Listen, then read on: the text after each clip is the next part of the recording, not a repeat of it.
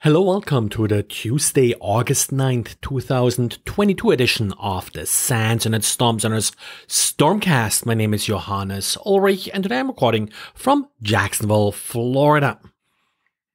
I wrote a brief diary today about logging in JSON using the Elk Stack, Elasticsearch, Logstash, and Kibana to aggregate logs, and that of course makes it a lot easier if you're using JSON. You can sort of bypass the Logstash part, and of course you can also use command line utilities like JQ in order to easily summarize, sort, and extract data from logs.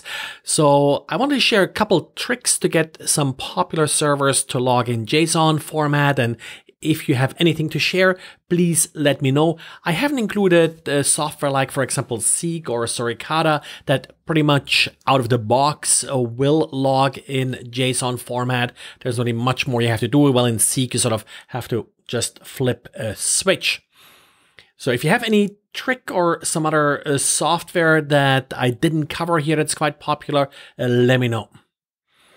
Google today released Google Chrome 104, and this update fixes 27 security vulnerabilities, and the update of course also affects Microsoft Edge.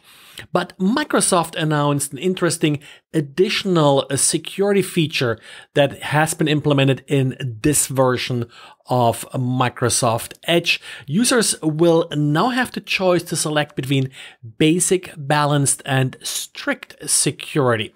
And what this does is it will enable additional security controls for sites you visit only infrequently. The idea behind this is that users most often visit well-known sites they trust that are unlikely to be compromised, but if they visit a new site, it may be because of a typo or a link they carelessly clicked on. These sites will still work and operate just fine, but at least in the basic and balanced settings, some of the speed optimizations will, like for example, just-in-time compilers will be disabled. And these are the features that are often sort of the root cause of some of the security vulnerabilities. Now, if you're selecting the strict option, then you may see more problems where some stuff will not work, but in particular, the basic version, everything should still work, even on sites that you visit less frequently. There are a lot of controls around that. Now, most users will probably just select one of the three settings, but you can set up allow lists. There are some enterprise controls. You can sort of centralize the configuration. Looks interesting. And well, if you run into any issues or so, let me know how this works for you. Notice that Microsoft Edge updates are published in sync with Google, not in sync with Microsoft's Patch Tuesday. Of course, that's coming up today as well.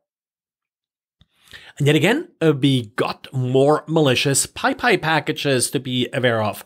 These Python packages were discovered by Checkpoint's Spectral Ops team. I think they just acquired a Spectral Ops. Now, these packages will not necessarily inject malicious code into your projects.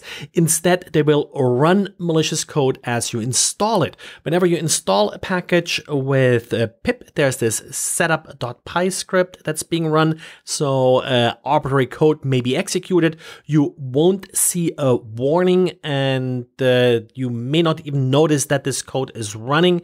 So be aware where you're getting your packages from. Now, they're coming from pypi, the trusted Python repository, but they're using the usual typo tricks and sort of lookalike packages in order to make you install them. So just don't make any typos. And by the way, these packages use the same command control infrastructure as one that I talked about, I think last week, that exfiltrated data from your code, and back then they were mostly interested in your AWS authentication tokens.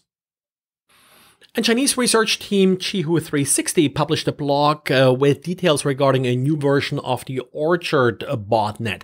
This botnet takes an interesting new approach to creating domain names for its command and control function. Many botnets use what is referred to often as a domain generation algorithm.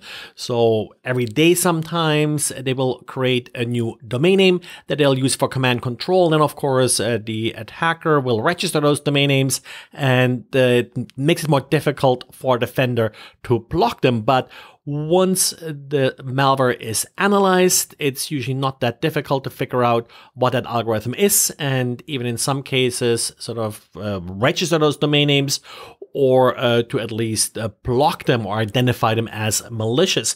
But in this case, the attacker actually took a little bit a different approach. They're using the balance of a particular Bitcoin wallet in order to determine what the next domain name will be. Tricky part here, of course, for the attacker is that now the attacker knows what the next domain name will be. At the same time, the defender knows it. So some security companies, researchers may register those domain names ahead of time. What happens here sometimes is that, well, these domain names, at least the balance of this Bitcoin wallet, changes so often it kind of becomes prohibitively expensive to register all of the domain names. The attacker just needs to register one of the possible domain names and will use that to retain access to the bots. Well, and this is it for today. So thanks for listening, and talk to you again tomorrow. Bye.